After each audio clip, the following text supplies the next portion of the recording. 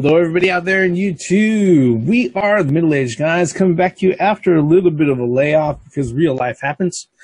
In this particular video, we're going to go ahead and we're going to talk about probably our favorite game company currently right now is probably Nintendo. Okay, no surprise, but what do you expect? All right, let me get the introductions out of the way. I'm the Reverend. The Theme here. And I'm Grey Mouse 1. Nintendo, as you know, especially if you're somebody who's our age, has been around for a long time. And yes, they do get away with a lot of marketing based off nostalgia. Okay, that of course was a huge item of interest earlier this year with the NES Classic Mini, and that of course was another item of interest just last week with the release of the Super Nintendo Classic Edition right here. Not only that, but Metroid Samus Returns and the accompanying amiibo, even with all of my bitching and moaning about that. Yes, I know. All right. Excuse me. Okay. Nintendo obviously has a grasp of their back library and everything else. They also have a grasp. It looks like they're learning a few lessons about knowing what they have a hold of that'll actually sell better. The SNES Classic Edition sold out nationwide when it released out on Friday. No big surprise. Everybody went ahead and they expected that. What I don't think a lot of people expected was the fact that there were a lot more physical units actually in stores on opening day than people initially expected. Where the NES Classic Edition, it wasn't common to sit there and have the bigger stores only receive a dozen or so. A lot of the bigger stores in a lot of areas were receiving more than 100 units of these things. Didn't keep them from flying off shelves within the first hour the doors opened, but they received a lot more.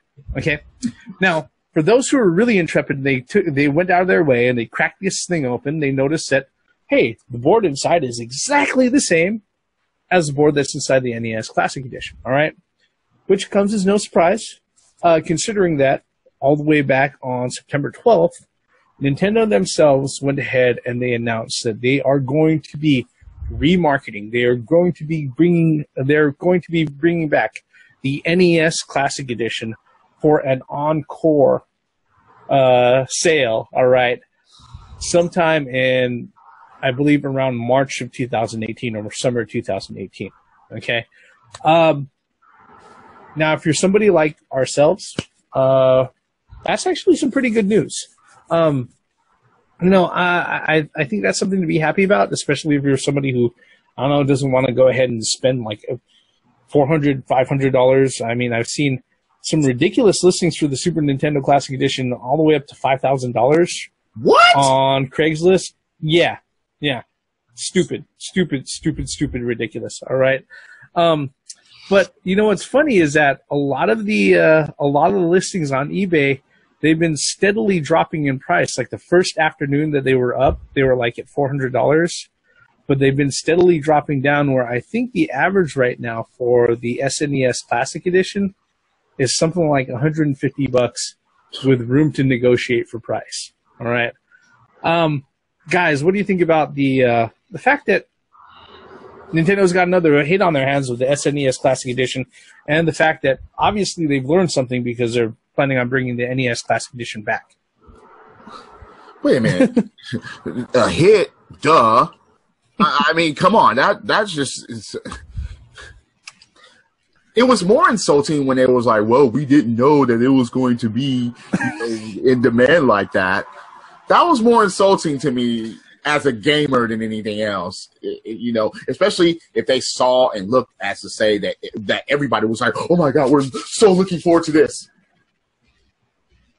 Yep. What about you, Grey Mouse? What were your thoughts on all of that stuff? Or the newer news regarding a lot of that stuff? I'm just glad that the SNES Mini actually landed in gamers' hands, vice scalpers' hands. Oh, and it's going to stay that way because...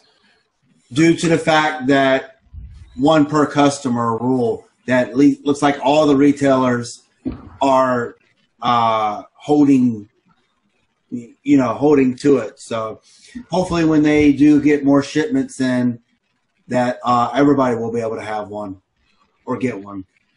Yeah, because the thing is that with the NES Classic Edition, I think, what was it? They said overall it sold 2.3 million consoles. That was worldwide. That was for like everybody in all of the territories. Yeah, that's not enough.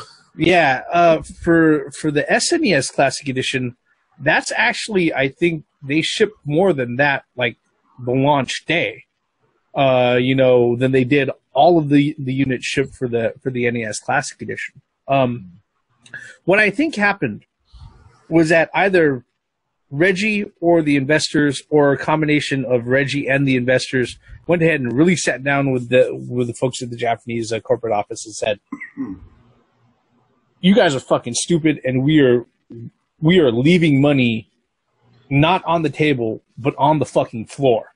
Okay, if we don't decide to go ahead and bring back this console, which, honestly speaking, probably the NES Classic Edition probably only costs them like $20 to go ahead and manufacture. The board is the same. All they need is the shells. The fucking wiring and everything leading up to the controllers themselves is probably really similar." And they were like, controller cords longer. Well, yeah, that's the only thing that they're going to have to fix. All right. But it really doesn't make sense that they go back to going ahead and manufacturing it, because everything's the same. It's not like they're using completely different model board or anything. Everything plugs up the same. All right. So it's pretty interesting that they're actually able to do that. This and the fact that Metroid Samus Returns came back really kind of proves that there's a lot of value in their back library, and that people look. Here's the thing: if you're sitting there and saying, "Well, people are just nostalgic for it," to a point. But what you cannot deny is that these fucking things have good games on them. Okay, which I really can't talk about, considering other things that are on the horizon, like the Atari box. All right, but that's another video. We covered that someplace else. Okay. But it seems like with this particular type of product hitting the store shelves and everything, everybody's kind of getting into it. Thankfully, a lot of the first party folks are getting into it. We know the flashbacks have been around for a long time. We know the Sega Classic consoles have been around for a long time. Mm-hmm. Not that the build quality for them has ever been all that good, but they've been around for a long time. But this has gotten to the point where even they announced that there's going to be a mini Commodore 64 coming out in 2018. All right. Now I'm going to tell you right now, I was lucky to be exposed to gaming on the Commodore 64. I guess lucky if, after typing in the script to go ahead and launch a game on the 5 1/4 inch floppy, to know that I could go make myself a sandwich and come back before it's actually finished loading and shit like that. But, I mean, I've actually experienced some of the games that have been on there, and the system was around for a long time. It actually had quite a few quality games that were ported over to it. What do you guys think? Is this just another fad? Is it something that you guys are interested in, or is it just another curiosity that's following into this trend? Okay, look, the only way for this to work for me is if they release a whole library with it. But there's going to be licensing issues for sure. I think that's going to be a problem. But yeah, for those that played a Commodore before or never actually had one, or they wanted to get one, or they just want to experience it, fine. It's a good idea. I heard that any freaking keyboard and mouse can actually hook up to this thing. It's, you know what, if they're using USB slots, yeah, I think that would probably be possible. I mean, that would be. I mean, come on. But this thing better not be above $40. Let's see here. Right now. I mean, I think I'm even saying I'm giving that a stretch. Yeah. Well, right now, from what I'm looking at from the information that they've released, okay, The Commodore 64 Mini is a small replica of the console. It features an HDMI output, 2 USB ports. All right, it supports HDMI. Yeah, I know. That's like 120 pixels, 120p. Yeah. Let's see here. HDMI output, 2 USB ports. It supports save states. Comes preloaded with a selection of games. All right. And it's got a full list of games that come listed on it, which is actually a lot better than another fucking console we talked about previously. And here's $20. Yeah, and here's the kicker. They say it's going to retail around $70. Which, you know, which is the price of a brand new game. And I'm looking at their website. It looks like 2030. Looks like it is loaded with 36 games, or at least that's what they have confirmed right now. Okay. The only thing, all right, they better not have load times on this tank. Well, hopefully they don't emulate that, because that would suck shit. No. I will jettison the thought of having it if that's the case. There's no way at this time where they should emulate that for nostalgic purposes. Gray Mouse, what are your thoughts about the Commodore 64 Mini or Classic? So with the Commodore 64 games, you had to open up the game, look in the manual to type in to make the game run. So yeah, I hope they don't emulate that. I hope that's the case too. I hope you can have a keyboard and a mouse, and certain joysticks are going to work. I hope you could pick from a list. Yeah. Yeah. I mean, because so you got to click on it, and then you got to click on it, and then you still got to fucking put in the command. Give me the 5th word on the 20th line of page 9 of your instruction booklet. The instruction booklet will be a fucking Bible at that point. Oh, man. You know damn well that games and gaming consoles and stuff like that do not come with manuals anymore. Yeah, yeah. I mean, hopefully the folks who are putting this together, I believe it's the company is Retro Games. Hopefully Retro Games Limited takes that in consideration. You know, the grand thing is that it's really not hard to go ahead and make that part of the UI, part of the launcher and everything else, because the ROMs for the actual games themselves are minuscule. They used to fit on, 5.25-inch floppy disks. Right. So, and those were something like, I don't know, 32K or something like that. I was about to say it's 64 kilobits. Yeah, yeah. Most of them were not even that big. So, yeah. Commodore 64. Nope. It was called Commodore 64, but it wasn't 64 gigs. It No, wasn't 64 megs. Kilobit. It was 64 kilobytes. Yeah. Oh. Wow. It's not good. It's not going to get better than this. Well, you know what's going to be very interesting? I'm interested in it. I wouldn't mind reading those text games again. It seems to me like some of those text adventure games are some of the best games that you've played, at least growing up. I mean, it's a wall of text and you got to read it, but you got to type in go right, go left, use sword, use shield. No, I'm not dying by dysentery again. Fuck that, all right? Unfortunately, it doesn't look like Oregon Trail is part of the list here. I'm looking at it right now.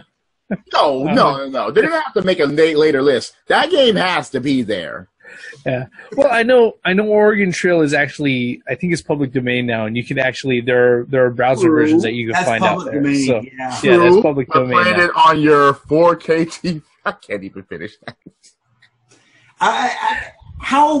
What trips me out is you said HDMI.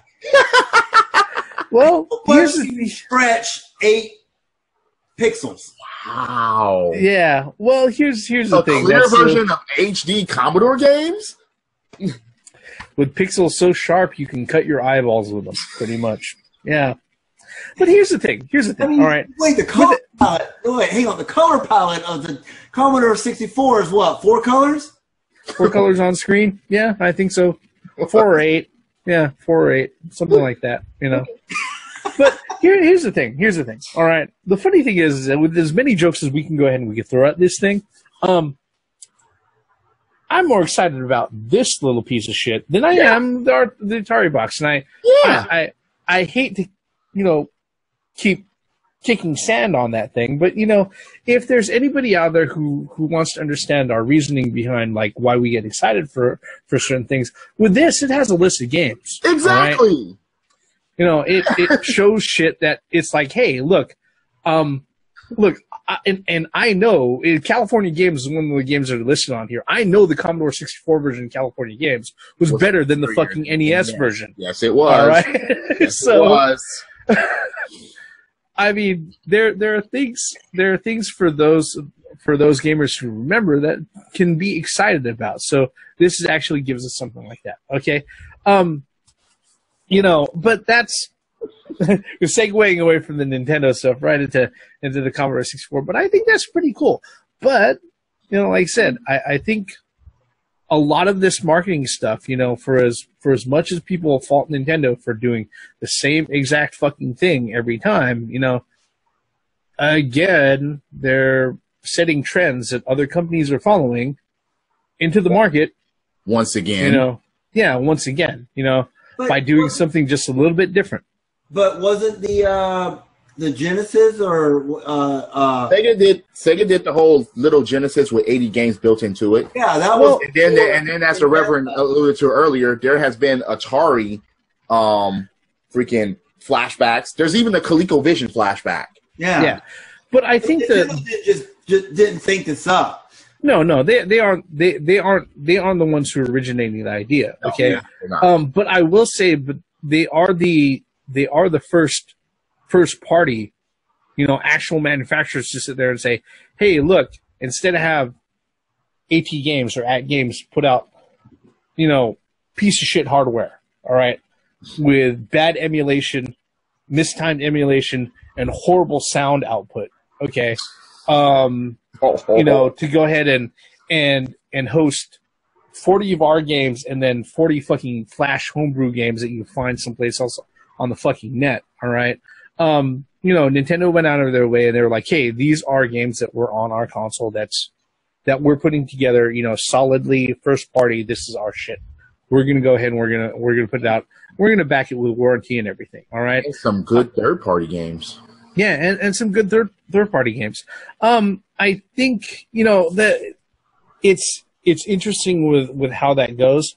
But yeah, it's again, I don't think here's the thing with the Atari flashbacks and the Sega Genesis like the mini consoles and stuff like that, is that those have been put out like for fucking years by anybody who's willing to go ahead and license the hardware out and everything, and they're sold for nothing. They're not meant to make any sort of marketing waves. They're not meant to make any sort of big profit except for whoever's licensing the stuff out, because they're produced really cheap, all right, and they're sold for really cheap. And that's why for the folks good. Yeah, and there's a reason why you find it in Bed Bath & Beyond and you don't find it in like GameStop or Best Buy, it just makes sense that way, all right? I'm going to go to a Bed Bath & Beyond tomorrow and see if I can find this thing, just because you said that. Yeah, you probably can. You probably find the Atari flashback there, all right? But yeah. So, wait a minute, guys. I got a real quick question. When is it enough? So when is the limit set? The Nintendo 64 Classic? I mean, because the first party companies, Nintendo or whatever, they're gonna run this. Is PlayStation gonna get smaller than this? They're gonna run it into the ground. Yeah, it's called the PSP. PSP can run those games. Pretty much. But I mean, it's like, so what do we have next? We'll have a Saturn Mini. We'll have a Saturn Mini. We'll have a Dreamcast Mini. Sign me up. If you do that shit, you do that shit correctly. Look, just don't fucking kickstart it. Don't fucking kickstart it or crowdfund. You're forgetting that Sega. Wait, I hear that. It's Sega. So just they did the fucking Genesis.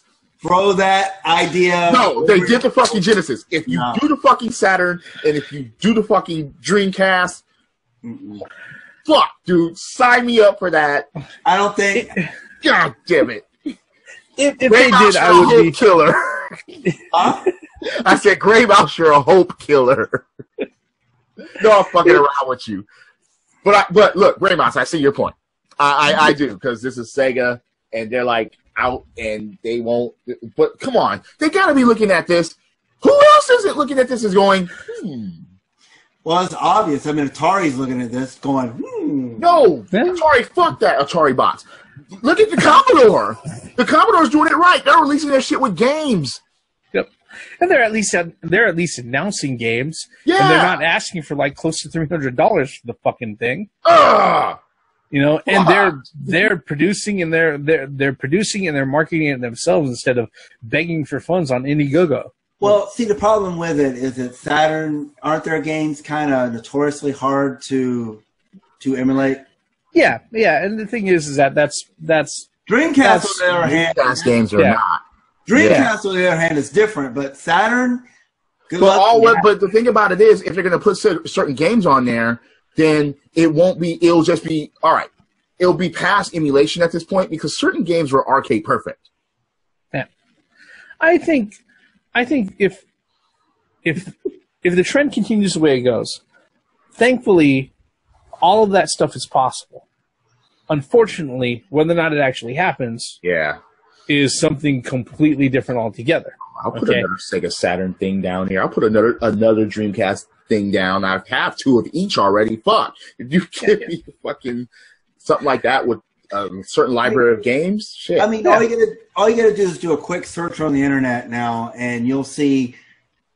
You know, they're saying that Nintendo 64 Mini. Well, yeah, because the hardware can handle it. It's really easy. The hardware can handle it. So I mean, you know what I mean. So I don't think this is going to stop anytime soon. But eventually, it's going to hit a brick wall, and I just hope that it doesn't hit it hard. You know. Well, look at how many Atari flashbacks there are. Well, I think the one thing for me personally is that I think they're a good way to go ahead and preserve timeless classic games for each and every console. Okay? No, I agree with that. Granted, with a lot of these consoles, the library is so big you can't have enough games on it. Okay, that's not going to stop modders from hacking the fuck out of it and dropping 900 titles into it, anyways, because they're going to learn how to do that. Yeah. But one of the things that's that we got to go ahead and that I especially get kind of excited about is that, look, if there's a way that, especially when it comes to the disc-based systems, the GameCube, the Saturn, the PlayStation like theme brought up, the Dreamcast. Look, I know those are all disc-based systems and they've got moving parts and all of that has a shelf life, okay? Mm-hmm. All of that stuff is going to break down sooner or later, all right? If you're going to ensure to me a way in the future that I can play some of the best games in perpetuity without having to worry about the moving parts in a solid-state system, I'm all for that, really. Okay, just don't sit there and be really, really vague about like what's actually included in the box. Okay, don't sit there and try to market to me on real wood finish. Okay, and you better come to me correct, saying, "Hey, look, we're really serious about actually manufacturing this thing. We're going to put some real effort into it instead of begging for my shit on Indiegogo." Yeah, maybe this is the way that the American Dreamcast Mini will incorporate the American Shenmue 2 on it. Quite possibly. Yeah. Is there any other thoughts that we have on this particular trend, guys, or anything else we want to go ahead and throw onto the pile? All I gotta say is, Nintendo, if you're gonna you are gonna release the minis, the classic editions. Come on, stock the fucking shelves to the point where the stock is going up to heaven. Because regardless of what you do, this thing is gonna fly off the shelves. It will. I don't think these things are gonna sit on shelves for like generations. You still have the freaking Switch. that are still flying off shelves. They're getting little stocks, and they're just so. Yeah, I don't think there's no way there's overstocking of these. I don't think there's any way of that. Not anytime soon, anyway. Yeah, I really don't think there's a way that they could sit there and overextend their idea of how popular these sort of things are, especially when it comes to their older established systems. You know, but really, even if they don't get that far, what I really want them to do is, you know, DS player, please, 3DS player, please. A way to play DS and 3DS games on a larger screen, please. All right. Yeah, you have the Super Game Boy. You have the Game Boy player for the GameCube. Yeah. Maybe the next classic will be the Super Game Boy. We'll have a Super Nintendo Mini Classic with the Super Game Boy Mini attachment to it that has Game Boy games and Game Boy Color games built into it already. Or if there's something they can go ahead and plug into one of those USB ports on the Switch dock, you know, just saying. All right. But with that, I think what we're going to do with this particular one before we run over time, we're going to go ahead and close up right here, folks. What are your thoughts? We really want to know, what are your thoughts on the fact that a lot of these mini systems are coming into vogue? First-party companies are re-releasing a lot of this stuff. Is it just plain nostalgia? Are they trying to market these things for suckers who are, you know, heartbroken or have fond memories for that stuff? Yes, we know in large part they are. All right. But yeah. But is there a real upside? What are your thoughts on the fact that all of this stuff is coming back? You know, is Nintendo doing the right thing by doing all this? Are other companies doing the right thing by jumping into this sort of thing? You can let us know by leaving us a comment below. While you're at it, go ahead and mash on that like button. And if you really like what we're doing here and you want to see more, hit subscribe and turn on those notifications so you know whenever we drop a new video out here on YouTube. We are the middle-aged guys, and all of our bullshit. Well, we were talking about Nintendo for a moment, then we talked about the Commodore 64, then back to Nintendo and everybody else with mini consoles. And yeah, this particular video, we're going to end it right here. I'm the Reverend. The theme here. I'm Grey Mouse 1. Once again, for the benefits of common sense logic and mini console gaming everywhere now, is the Odyssey going to do this? I've already seen electronic football and electronic baseball. They brought those back. Just don't stop with this. Keep it going. Please. Yeah, and bring out more of these. And the NES Classic and all that. Credits.